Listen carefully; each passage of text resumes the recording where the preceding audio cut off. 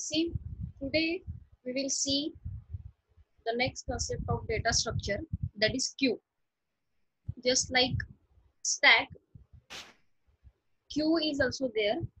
Queue is also one type of linear data structure which falls under non-primitive type of data structure. Okay, in that classification of data structures, queue appears at it is one type of non-primitive data structure which is of type linear list. It is of type linear list. You see again queue, stack and queue. These are the examples of list. Why these are the examples of list? Because stack, queue are always in a linear manner. They are always following some alignment one after the another. That's why stack and queue both are the examples of linear list.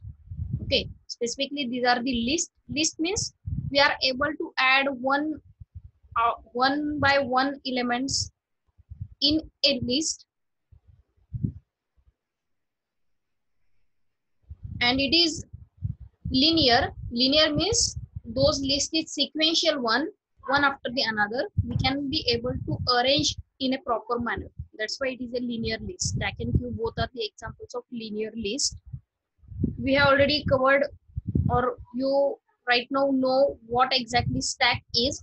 For example, any stack consisting of number of boxes, that is the example of stack. Now we will start with queue. What is queue? A queue, it is an ordered collection of items. You see, it is an ordered collection of items. Obviously, queue, it is the ordered collection of items, but that collection of items is always ordered. Order or the sequencing is always followed at the time of formation of a queue. A queue is an ordered collection of items where an item or element is inserted at one end, and that inserting end is called as rear, and the existing item is removed at some other end which is called as front. In short, you see a queue, it is the ordered collection of elements. Queue consists of two things, front and rear. Okay, what is front? It is the end of the queue at which we are able to remove elements from the queue. And what is rear? It is the end of the queue at which we are able to insert elements into a queue. Okay, these are the very important two concepts, two words related with queue. Okay, you see, in queue we are able to insert number of elements. At the same time, we are able to delete number of elements from a queue. Okay, element can be deleted or removed from the end of a queue, which is always referred as front. Okay, and we are able to insert element into a queue at the end of the queue, which is referred as rear. Okay, in short, front is nothing but the end from which we can remove element. Rear, it is the end at which we can insert elements into a queue. Okay, and the next thing, queue is also called as FIFO list. Okay, queues are also referred as FIFO list. The full form of this FIFO is first in, first out. Okay, you see the rule. This we can consider FIFO as a rule related with queue. Queue always follows first in, first out approach. Okay, first in, first out approach means, you see, in queue we are inserting number of elements one by one. Okay, and whatever the first element which will be in a queue, that is the first element that will be out. Okay, that means the preference is always given in queue in such a way that if you are coming first, then you will be the first person who is coming out. Okay, if you are coming first, then you will be the first person who is able to come out from a queue. That is nothing but queue. Okay, in queue there are important or two operations are allowed, that is the NQ operation and DQ operation. Okay, NQ and DQ, these are the two operations which are allowed in a queue. What is NQ? NQ means inserting an item into the back of the queue. If you want to insert some element into a queue, that operation is referred as enqueue. And if you want to remove some element from the queue, then it is referred as dequeue operation. These are the two operations which can be performed on any queue. Okay, let's see the example of queue. The people standing in a railway reservation row. In any particular railway station, the people who are standing in a row to take their ticket, that row can be considered as an example of a queue. Okay, another example of queue, for example, one temple is there and there is a line behind or line outside that temple. That line is also the example of queue. Okay, you see, in terms of railway reservation counter, whatever the person who is coming first, that will be the first person who will come out. That means it is following first in first out approach. If you are first in, then you will be the first person who will be the out with your own ticket. Okay, in the same way, the thing is there in terms of temple outside line also. The people, line of people is outside the temple. These two can be considered as the real-time examples of queue. Okay, queue is nothing but a line in which the approach is always first in, first out.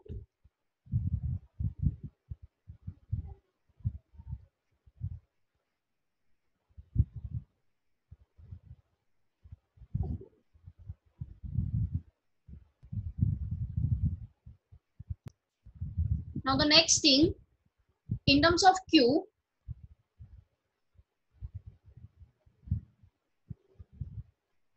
if you want to implement queue, queue can be implemented in two ways.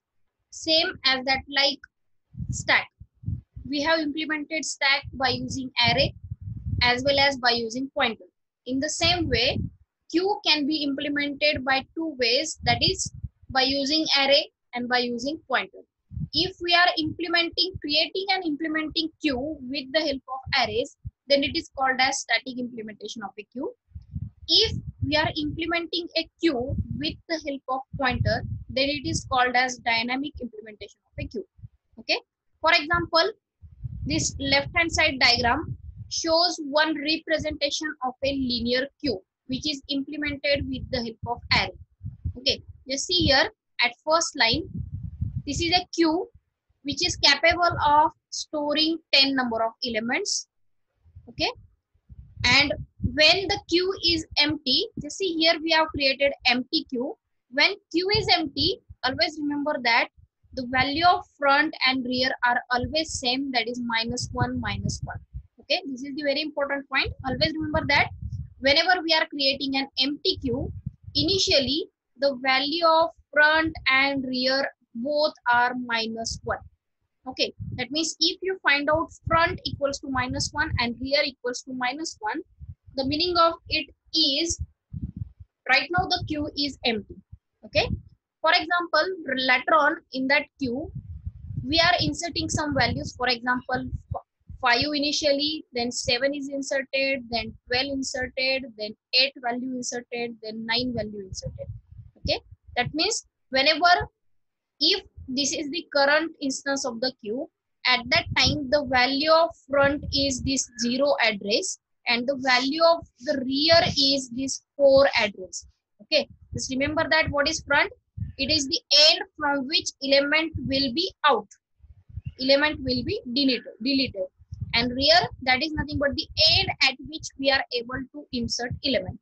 Okay, that's why this 0 address, it is nothing but the value of our front, and this 4 address of array, this is nothing but the value of our rear. That's why if this is the current instance of the queue and it is containing these number of elements, and if these are the addresses of this queue, then front is 0 and rear equals to 4. Okay, this 0 and this 4. 0 address means this is the end from which we can delete element. That's why this is the front.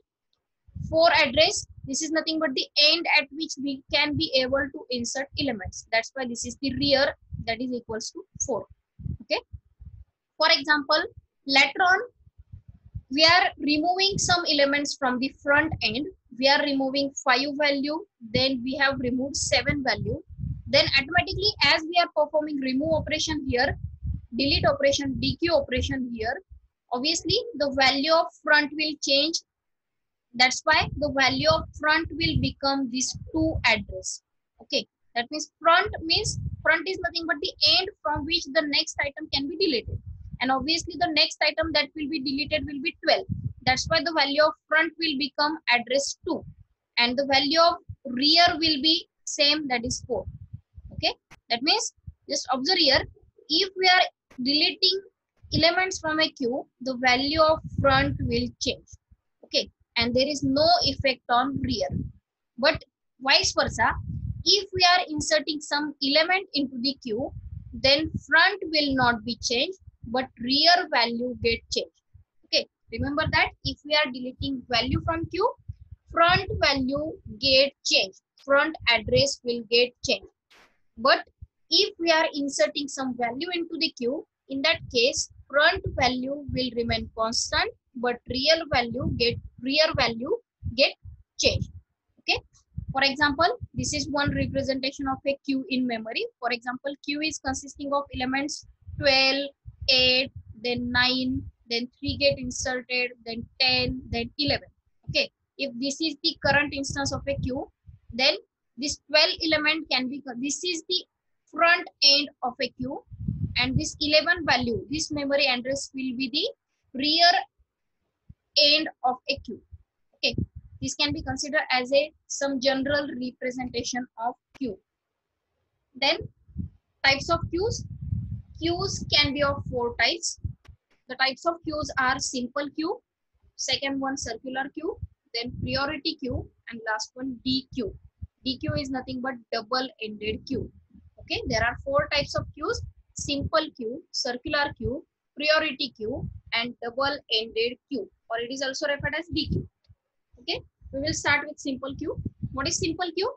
In simple queue, insertion occurs at the rear end of the list and deletion occurs at the front end of the list. Whatever we have seen till now, that is nothing but the simple queue. For example, this diagram represents some simple queue. This is the front end and this is the rear end. That means we are able to insert element from this rear end and we are able to delete elements from this front end. Okay, if such a representation we are using, then such a kind of queue is called as simple queue. What is simple queue? In simple queue, insertion operation occurs at the rear end of the list and deletion operation occurs at the front end of the list. If such a representation of queue is used by us, then it is called as a simple queue. Then second type of queue, that is circular queue. What is circular queue? A circular queue, it is a queue in which all nodes are treated as circular, such that the last node follows the first node. Okay, for example, this is the general representation of a circular queue. For example, this queue is able to store 8 number of elements with memory addresses 0, 1, 2, 3, 4, 5, 6, 7. Okay, at location 0, the value saved in a queue is, value inserted in a queue is 10, then 20, then 30, then 40, then 50. Okay, then obviously this is the front end of a queue and this is the rear end of the queue.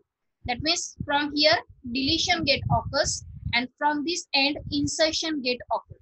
Okay, and just see this 7th address, this is the last node of this circular queue which is attached with the first node of a queue. That's why it is called as a circular queue.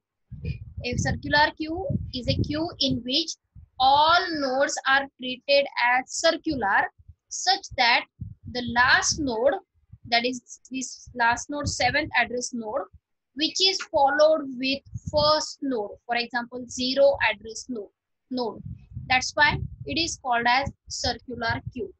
Next one, priority queue. What is priority queue? A priority queue, it is a queue that contains items that have some present priority. That means each and every element comes with some priority, and an element can be inserted or removed from any position depending upon the some priority. Okay, just remember that in priority queue, each and every element, each and every address of the node comes with some priority. Okay, and we are able to insert or remove element from queue from any position. Okay, but that insertion or removation is depends completely on what is the priority of the element. If the priority high, then we are able to insert it at any end. If the priority is high, if the priority is high to remove, then we can remove that element from any end. Okay, if such a representation is there, then it is called as a priority queue. In priority queue, each and every element comes with some priority. Okay, for example, consider that we have one queue. That queue is consisting of 1 2 3 4 5 6 7. This queue is capable to store 7 number of elements. And for example, the priority of this queue is 1. Priority of second element is 1. Priority of third element is 1. Priority of fourth element is 2.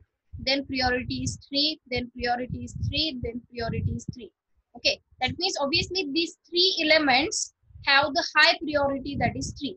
That means we are able to insert or delete any of these 3 elements because these 3 elements have the high priority associated with it. Okay, this is the example of a priority queue. Next one, double-ended queue. Okay, it is also referred as DQ. Double-ended queue. What is double-ended queue? It is a queue in which insertion and deletion takes place at both ends. If we are able to insert element or delete elements from both ends of the queue, then it is called as double-ended queue. Okay, you see its name is representing what exactly this queue is. It is double-ended. Double-ended means from both ends we can insert or delete element. Okay, that's why it is called as double-ended queue. For example, this is one diagram which shows double-ended queue. This is the front end of a queue and this is the rear end of a queue. And from this front end, we can perform both insertion and deletion operation, as well as for this rear end, we can perform both that insertion and deletion operations. Okay, such a situation is there. That's why it is referred as double-ended queue. Okay, these are the 4 types of queues. Next thing is operations on queue. In queue or on queue, we can perform number of operations like queue function is there, enqueue function with item as a parameter is there, dequeue function is there, isEmpty function is there, and size function is there. Okay, we will see what is the usage of each and every these operations. This queue function, it is used to create a new empty queue. For creating new empty queue, we can use this queue function with round parameters. Then next one is the enqueue function. Enqueue function, and in bracket we have passed some element here. We have passed some item here. Okay, what is enqueue function? If we want to add new element at the rear end of the queue, then we can call enqueue function, enqueue operation. Okay, next one is the dequeue operation, and just see here we are not passing any parameter in brackets. Okay, because obviously element get removed from front end only. That's why no need to pass any item here. What is this dequeue operation performs? It removes an item from queue from the front end of it. Okay, that is nothing but the dequeue operation. It deletes an element from the queue. Next one is the isEmpty operation. IsEmpty, this operation tests whether the queue is empty or not. Okay, this operation checks whether the queue is empty or not. If queue is empty, it will return true. If queue is not empty, that means if it is consisting of some number of elements, then it will return false. Okay, you see this isEmpty operation always returns either true or false. It is returning true if queue is empty. It is returning false if queue is consisting of some number of elements. And the last operation on queue is the size operation. Size operation, it returns how many number of elements are right now present in a queue. Okay, these are the different operations which can be performed on queue. Next thing is memory representation of a queue using array. Memory representation of a queue. Just see, queue is represented in memory using linear array.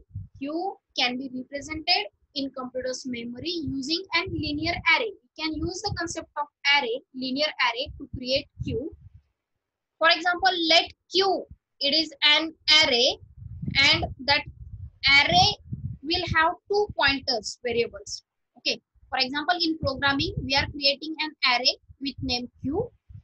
At the same time, we are creating two pointer variables, front with names front and rear. Okay.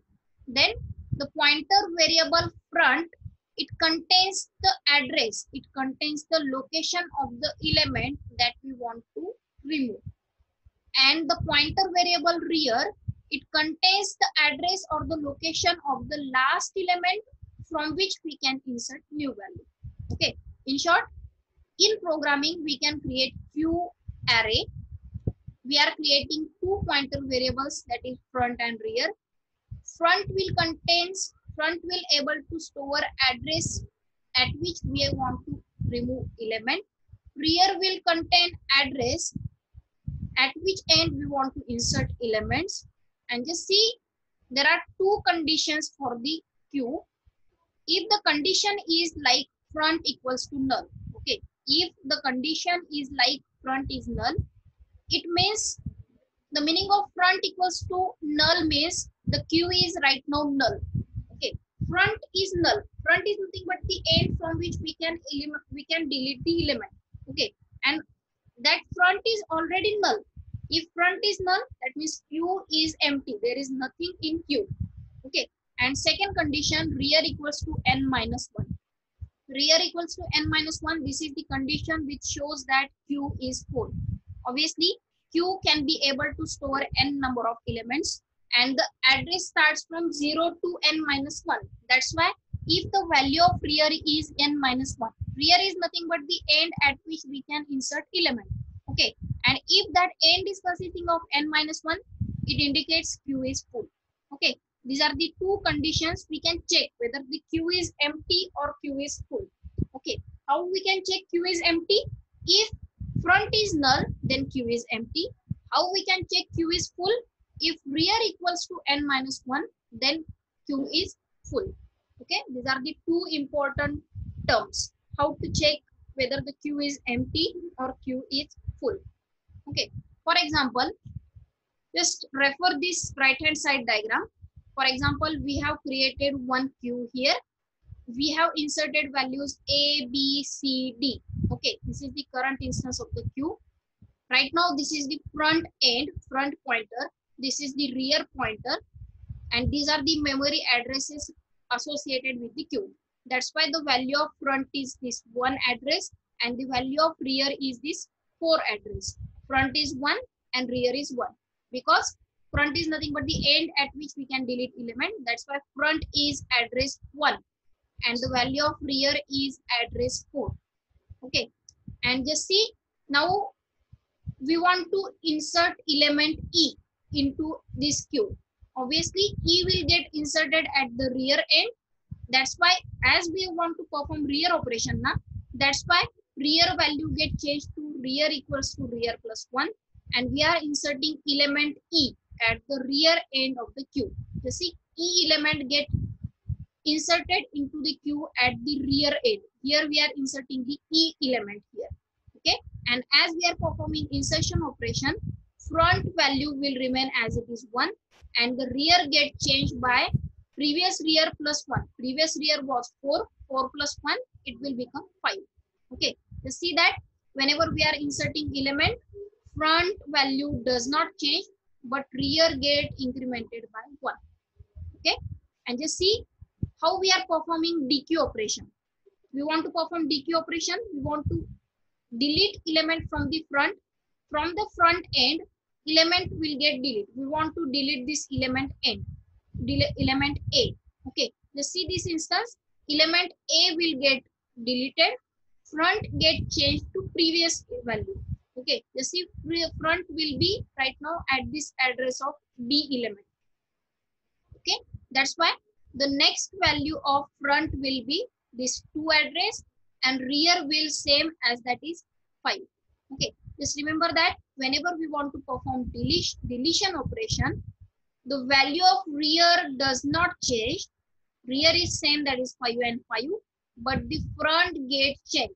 Previous front was 1, but whenever we are performing deletion operation, front will get changed to 1 plus 1, that is 2.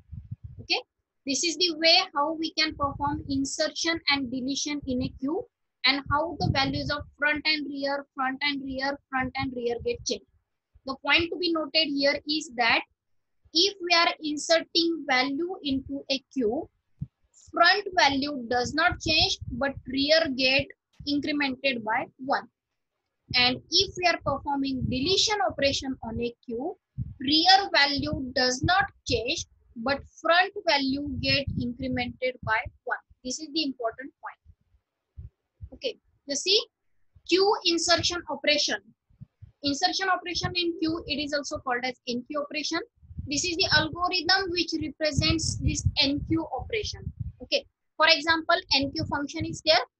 To that NQ function, we are passing empty queue. We are passing queue with n number of elements. We are passing pointer rear and pointer front, and we are passing the item that we want to insert into a queue. Okay, we want to insert element now. Then what are the steps for inserting element into the queue? First step is that check whether the queue is full or not. Because if the queue is full, then we are not able to insert value. That's why we are checking the condition of full. We are checking whether rear equals to n minus 1 or not. If this condition is true, if rear is n minus 1, then system or the program should return queue is already full and we are not able to insert some new item into the queue, and system should exit. Okay, but if this rear is not equals to n minus 1, that means there is some space in a queue and we can insert value into a queue. At that time, we are performing step 2. If front equals to null, you see now there can be two conditions of a queue. Either the queue is completely empty or queue is consisting of some number of elements. If the queue is completely empty, if queue is completely empty, it means front will be null. Front will be null, that is nothing but the condition that queue is empty. If the queue is empty, just assign values of front and rear both to -1 and insert that new element at the first location of the queue here. Okay, and we are incrementing rear equals to rear plus 1. Okay, this step get executed if the queue is empty and we want to insert element. At that time, this second step will be occurred. But if that queue is not empty, but some spaces are there to insert next value, at that time, the item that we want to insert, it will be inserted at the rear end of the queue. Okay, and system will return, right? That means initially, what is the NQ operation? We are checking whether the queue is full or not. If it is full, system should exit. Then we are checking whether the queue is empty or not. If it is empty, we are performing step 2. And if queue is not empty but containing some number of elements, then this third step, step 3 will get executed. Next one is the deletion operation. Deletion operation of queue is also called as DQ operation.